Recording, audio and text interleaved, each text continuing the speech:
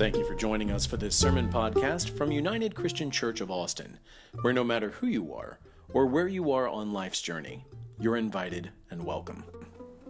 This sermon for Sunday, June 5th, 2016, is entitled The Consequences of Doing Right Wrong.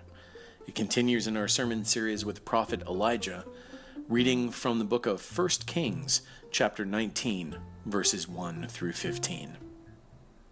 If you enjoy this podcast and would like to learn more about our open and affirming ministries at United Christian Church, simply head over to our website, www.uccaustin.org. Thank you. For our scripture reading today, we continue what we began last week, reading from the Hebrew Bible, from the book of 1 Kings, this time chapter 19, verses 1 through 15. May God take these words and make from them a holy word for us today. King Ahab told his queen Jezebel all that Elijah had done, and how he had killed all the prophets of Baal and Asherah with the sword. Then Jezebel sent a messenger to Elijah, saying, "I swear, so may the gods do to me, and more also, if I do not make your life like the life of one of those you killed by this time tomorrow." Then Elijah was afraid. He got up and fled for his life and came to Beersheba, which belongs to Judah. He left his servant there, but he himself went a day's journey into the wilderness and came and sat down under a solitary broom tree. He asked that he might die. "It is enough," he said. "Now, O Lord, take away my life, for I am no better than my ancestors." Then he lay down under the broom tree and fell asleep. Suddenly an angel touched him and said to him, "Get up and eat." He looked, and there was at his head a cake baked on hot stones and a jar of water. He ate and drank and lay down again. The angel of the Lord came a second time, touched him, and said, "Get up and eat. Otherwise the journey will be too much for you." He got up and ate and drank. Then he went in the strength of that food 40 days and 40 nights to Horeb, the mountain of God. At that place he came to a cave and spent the night there. Then the word of the Lord came to Elijah, saying, "What are you doing here, Elijah?" He answered, "I have been very zealous for the Lord, the God of hosts. For the Israelites have forsaken your covenant, thrown down your altars, and killed your prophets with the sword. I alone am left, and they are seeking my life to take it away." God said, "Go out and stand on the mountain before the Lord, for the Lord is about to pass by." Now there was a great wind, so strong that it was splitting mountains and breaking rocks in pieces before the presence of the Lord. But the Lord was not in the wind. And after the wind, an earthquake. But the Lord was not in the earthquake. And after the earthquake, a fire. But the Lord was not in the fire. And after the fire, a still small voice, a sound of sheer silence. When Elijah heard that, he wrapped his face in his mantle and went out and stood at the entrance of the cave. Then there came a voice to him that said, "What are you doing here, Elijah?"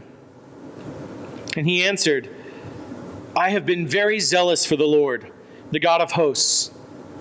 For the Israelites have forsaken your covenant, thrown down your altars, and killed your prophets with the sword. I alone am left, and they are seeking my life to take it away." Then the Lord said to Elijah, "Go, return." Friends, God is still speaking to the world. May our hearts be open to listen and to respond. Amen. So last week we began this 3-week journey with Elijah through the texts offered for our reflection by the Revised Common Lectionary. This past Sunday, this Sunday, and again on the 26th, we'll spend some time with this prophet of the Yahweh God, who was active in his own day in the 9th century, before the Common Era, before the birth of Jesus, during the very difficult reign of King Ahab and Queen Jezebel in the northern kingdom of Israel. It was a time of falling away from the true worship of God and falling into injustice and exploitation and greed from the top down. And the people found their situation reflected in nature around them in a terrible drought that gripped the land for years. And so Elijah, in the midst of all that, felt called to challenge Ahab and Jezebel and their court prophets, the 450 prophets of the god Baal and the 400 prophets of the goddess Asherah. Challenge them to a kind of duel, a contest for the hearts and minds of the people of Israel, to decide whose God was really God, whose God would show up and get the job done. It was all over in a flash, in a blaze of fire and light, as the Lord God showed up, and showed up in spades. Go God! But then Elijah took it a step further. Took it just one verse too far in the reading set out for us by the lectionary. And in that one verse, Elijah turned and incited the people to murder all 450 prophets of Baal and 400 prophets of Asherah in the name of the Lord God. And now, he's on the run from that king and queen. He is in full retreat mode, fleeing the consequences of his actions, fleeing out into the wilderness and the wild places, out into the desert, where the mighty man of God runs smack dab into the presence of that God. Not in the mighty wind or the earthquake or the fire, but in the still small voice that comes to him in the sound of sheer silence in between his own heartbeats. In the presence of God that sustains him in his need and listens to his complaint and challenges him and reorients him and sends him back. As I said last week, most of us who grew up in churches and many of us who did not come with the idea that it's my job as the pastor and preacher to stand up here and proclaim to you the correct way of interpreting these scriptures. As if somehow my 4.5 years and a 3-year seminary degree program gifted me with the teacher's key to the textbook. And I just have to look up the right page and the right answer to find the correct way, as if there were only one. This is part of the baggage we bring to our faith.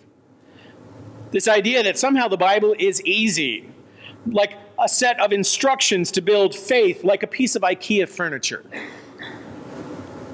What a thin way of considering what we believe to be the Word of God in Scripture.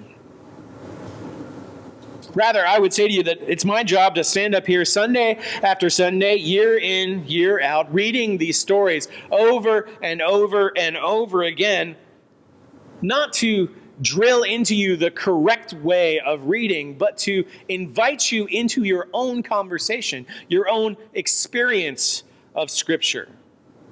Read, as theologian Karl Barth said, right alongside the daily newspaper, your Facebook feed, the events of your life, ever changing. It's our job here together as a community of faith to examine these stories and look at them from a variety of angles, to hold them up to the light like a precious stone and look for the cracks and the fault lines and the flaws, the ways that it catches and refracts the light, as well as the hidden shadows. It's our job as we enter into this experience with Scripture to listen for those voices that are present in the story and in our traditions about them, and also to ask ourselves, who's missing? Who's not at this table? Where are the rough edges and the red flags, as well as the unexpected beauty in Scripture? We do this not just to annoy you, not just to make things more difficult, as if we could actually make life even more difficult, but rather to try and open these stories up, to open this ancient book of books so that the Spirit may breathe through them and offer us more than just a dusty glimpse in the mirror of the past or a funhouse reflection of the present, but something deeper, something more meaningful, something truly divinely inspired, something of God to shape our living today. And so we came together last week and we read this story of Elijah and the prophets of Baal, aware that according to our inherited tradition, Elijah is supposed to be the good guy. He's supposed to be the hero. And it's true, as with so many things, in part. Elijah was in fact a prophet of God and remained faithful to God when many around him were falling away and falling into injustice and immorality. It's true that he spoke truth to power. He was courageous and challenged the unjust rule of Ahab and Jezebel and stood up for the worship of Yahweh God and of God's ways of justice, peace, and compassion in the world. Remembering that those are not just New Testament values. Those aren't just Jesus values. Where do you think Jesus got them? But in reading the story, and reading all the way and holding it up and considering it and looking just past the easy edges offered to us by the lectionary, there's a reason they cut that passage off where they did. We see that Elijah, good old Elijah, while trying to do a good thing, also did a terrible thing. He incited his followers to violence. In fact, to murder those who opposed him in the name of God. With the very best of intentions, believing himself to be smack dab centered in the will of God, Elijah does right wrong. Very, very wrong. His actions caused great suffering.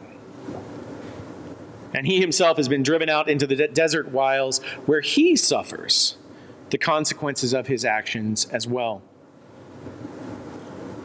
And friends, this right here is where I begin to identify with Elijah. Not Elijah, the mighty prophet, not Elijah, the hero of God, but rather Elijah, the broken, the confused, the mistaken, the searching. He's still not even really sure what he's done exactly. If you listen to the story and try and listen for his voice, he's not really even sure why the things he's done have gone so very wrong. He runs it over and over again in his mind. I can identify with that over and over again. He says, I have been very zealous for the Lord. I've tried to do the right thing. For the Israelites, the people of God, have forsaken God's covenant, thrown down God's altars, killed God's prophets with the sword. Notice the complete lack of self-awareness in that statement. I alone am left, and they're seeking my life to take it away.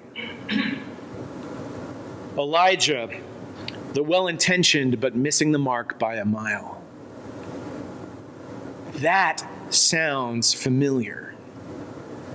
That sounds entirely too familiar. I mean, where do we start with the list of our best intentions gone awry? And best intentions is being charitable in many cases.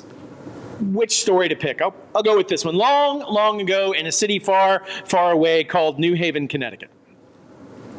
The city fathers, and they were all fathers at that time, decided that it would be a good thing for their community if they were to build a highway connector to make it easier for some of their citizens to get from point A to point B, a much needed infrastructure upgrade. That's a good thing, right?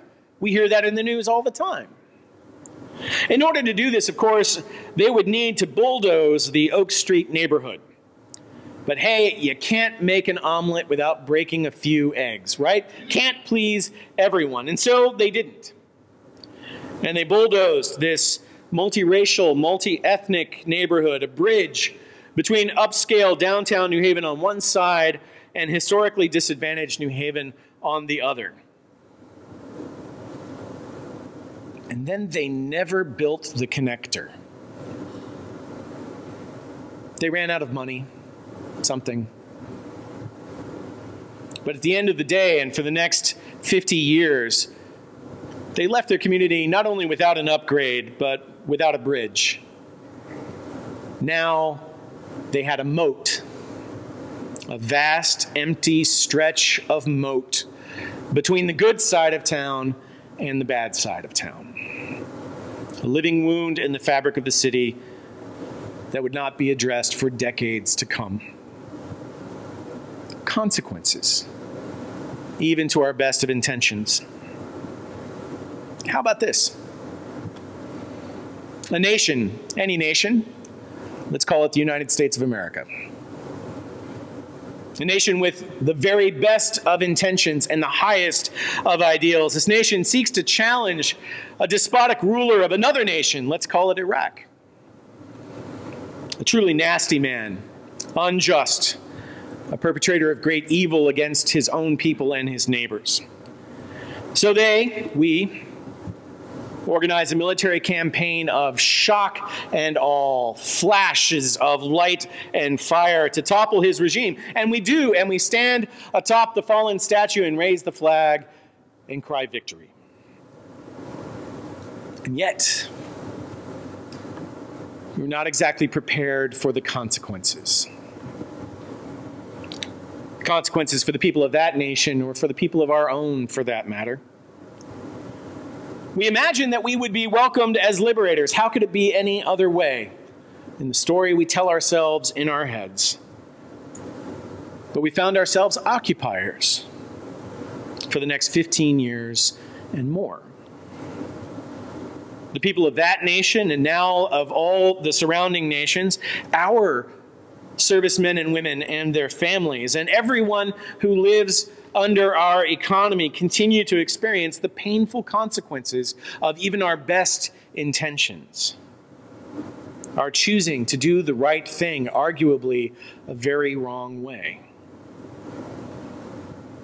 Of course, the same things happen on a smaller scale. They happen on a personal scale in our own lives as well, as we seek to discern God's will and to follow it, to walk in God's ways in the very limited and limiting ways we understand it.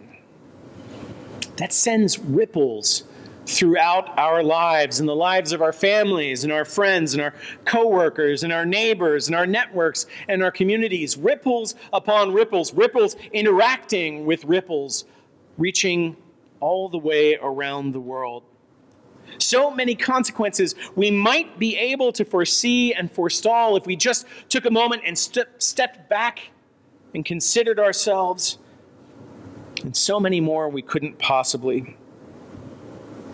To quote an expert in retrospect, now what's the message here? The message is that there are no knowns. There are things that we know that we know. There are known unknowns.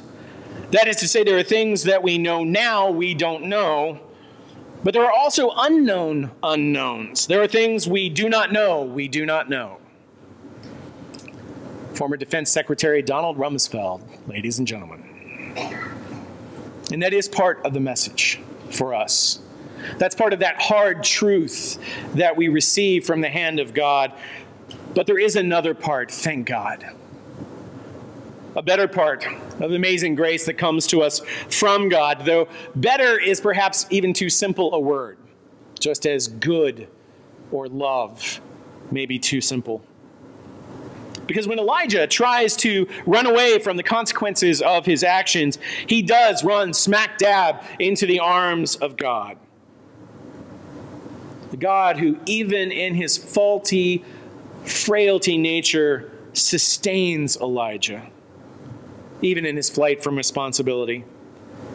A God who listens to his side of his complaint over and over again, A God who shows up not just when Elijah asks God to, but when Elijah needs God to, but on God's own terms, in ways that Elijah could not scarcely have imagined. Not in the forces of nature and the wind and the earthquake and the fire. And I can't help think there of the fire that Elijah called down upon the altar before veering off course.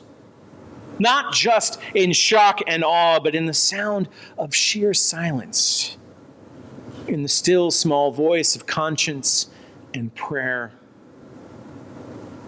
It's that still small voice of God, still speaking, that sustains Elijah, that listens to him, that comforts him, and also challenges him. God picks up Elijah and dusts him off and hugs him close and then sends him back into the world, into the midst of the consequences he helped create, sends him back to try again. In the same way, God sustains us and listens to us over and over again, and comforts us, and also challenges us. Also calling us and sending us back into the world week after week, day after day. We come here into the sanctuary of this place, hopefully to encounter the presence of the living God, but not to stay here, not to stay in the deserted places, but to go out back into the world that we have helped to make. God help us. God calls us in this place and in every time and place to widen our vision. To think as we reflect and plan and pray before acting, asking ourselves, who's at this table? Who has a stake in our actions? Whose lives will we touch and how in the world? What are the costs and who bears them? And are they bearing them in a disproportionate manner? Or are they borne equally among all? God calls us to listen harder, to listen for those voices that we regularly ignore, to listen for the still small voice of our neighbors, those on the margins and those in need. God calls us to do our best. And when our best inevitably proves not quite good enough to transform the world as God would have us do, to trust God, to be there to catch us, to hold us, to correct us, and send us back again. Comforted, challenged, and called by the Spirit of the living God. So, friends, if you've heard the word of God preached here today, remember to give all honor and glory to our one God, Creator, Christ, and Holy Spirit.